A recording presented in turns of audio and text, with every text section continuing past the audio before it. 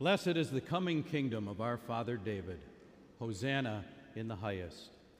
We begin with the responsive verses on page 8 in the chapel booklet.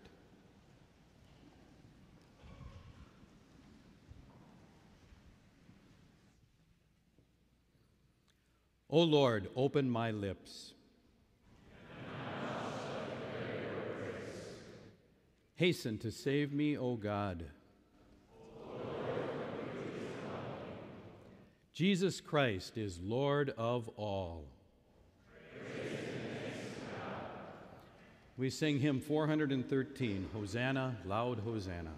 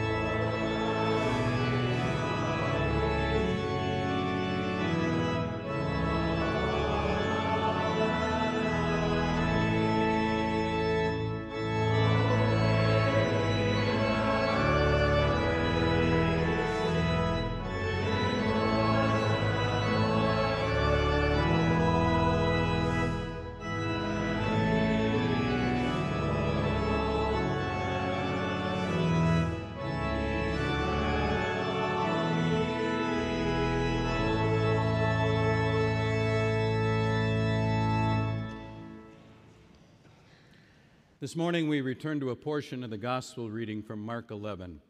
We read verses 7 through 10. When they brought the colt to Jesus and threw their cloaks over it, he sat on it. Many people spread their cloaks on the road, while others spread branches they had cut in the fields. Those who went ahead and those who followed shouted, "Hosanna! Blessed is he who comes in the name of the Lord. Blessed is the coming kingdom of our father David. Hosanna in the highest heaven." What a day.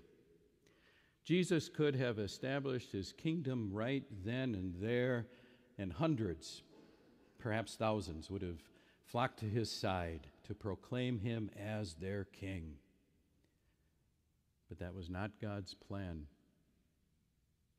His kingdom was to be an eternal kingdom, not a temporary one. His kingdom was to be a heavenly kingdom, not an earthly one. So when people began to realize that Jesus wasn't going to put on the kind of crown that would be customary for a secular ruler, they began to turn away from him, even to turn against him. The shouts of Hosanna soon were changed to a different shout: crucify him.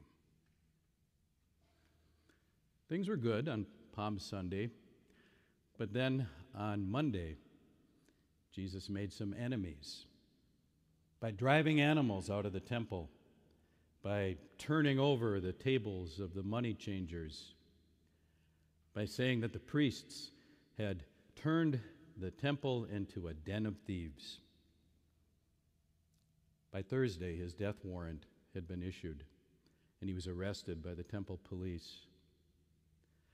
On Friday morning, he was forced to carry his cross to a hill called the Place of the Skull, where he was crucified between two common criminals. But that was the whole point. Jesus rode into Jerusalem so that he could go to that cross to pay for your sin, to pay for my sin. The sinless Son of God died for the sins of the whole world. Blessed is the coming kingdom of our father David. Those words point to Jesus as king, which is in keeping with another acclamation shouted on that day, which is recorded in the Apostle John's account of the triumphal entry. Blessed is the King of Israel. All of the church year is connected, as is all of Scripture. So let's note the connection between Christmas and Holy Week that we see in Isaiah 9. For to us a child is born, to us a son is given, and the government will be on his shoulders, and he will be called Wonderful Counselor, Mighty God, Everlasting Father, Prince of Peace. Of the greatness of his government and peace there will be no end. He will reign on David's throne and over his kingdom, establishing and upholding it with justice and righteousness from that time on and forever. The zeal of the Lord Almighty will accomplish this. The Lord had promised David long ago that he would have a descendant on his throne who would rule an everlasting kingdom. David's earthly kingdom had long since crumbled away. Although many people at the time of Christ were hoping for political liberation, were longing for a kind of a political Messiah who would restore the kind of earthly kingdom that David also ruled over, the faithful in Israel understood that someday a son of David would come to establish an everlasting kingdom, the kingdom of God. He would rule as great David's greater son. The faithful could now see the dawn of that new kingdom with the arrival of Jesus at the gates of Jerusalem.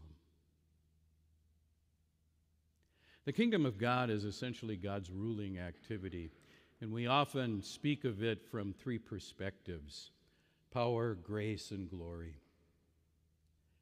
The kingdom of grace is God ruling in the hearts of his people through faith.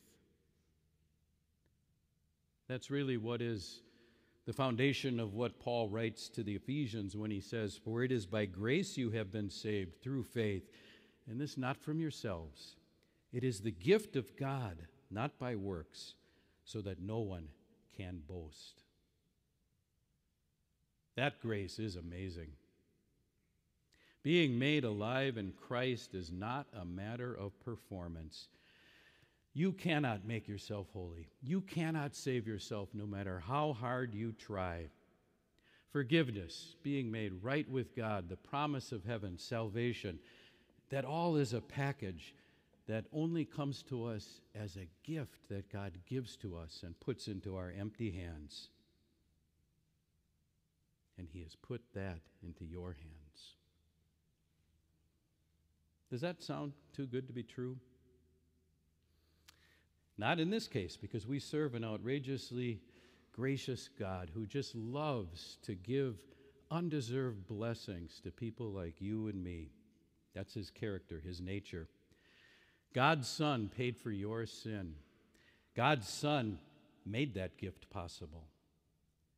God's Son made that gift available to everyone.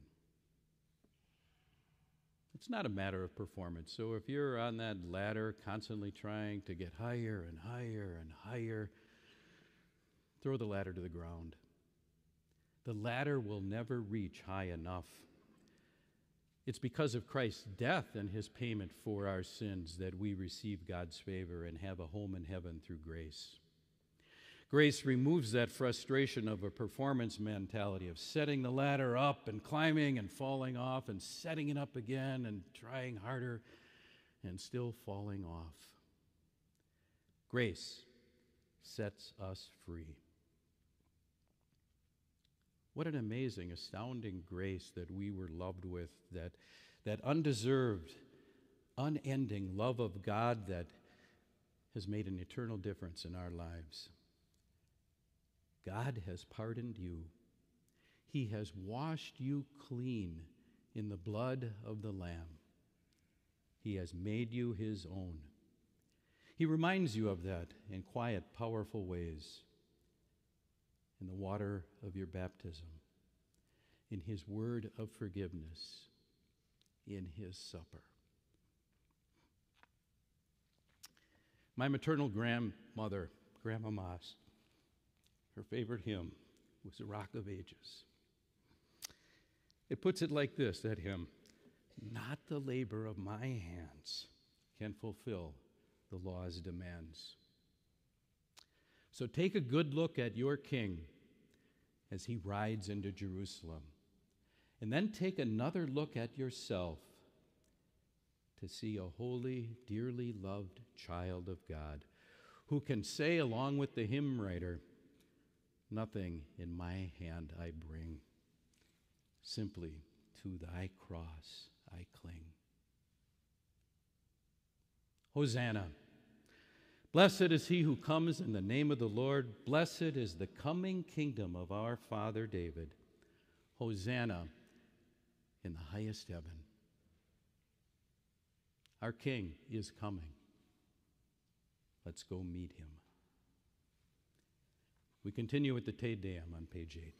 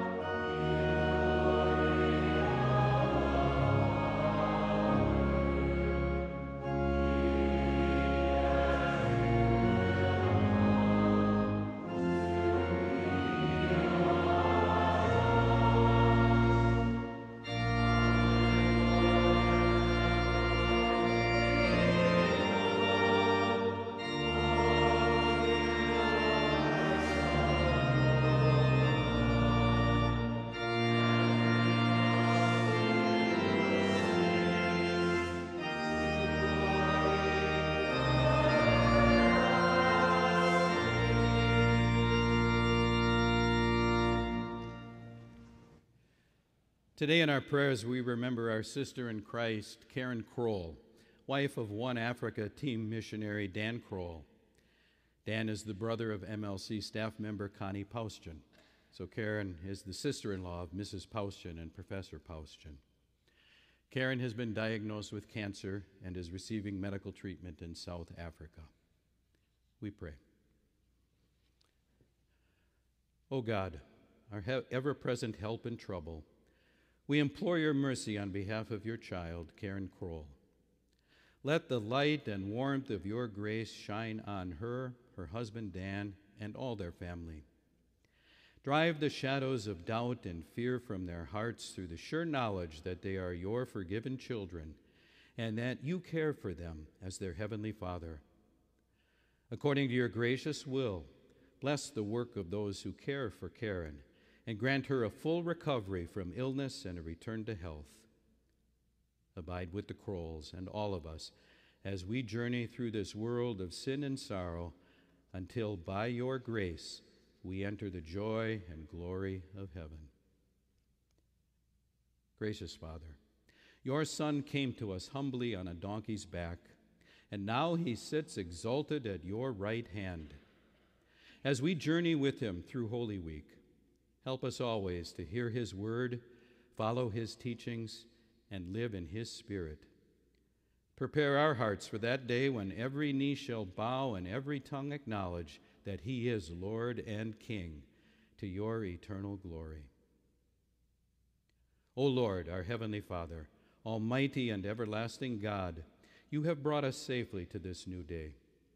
Defend us with your mighty power and grant that this day we neither fall into sin nor run into any kind of danger.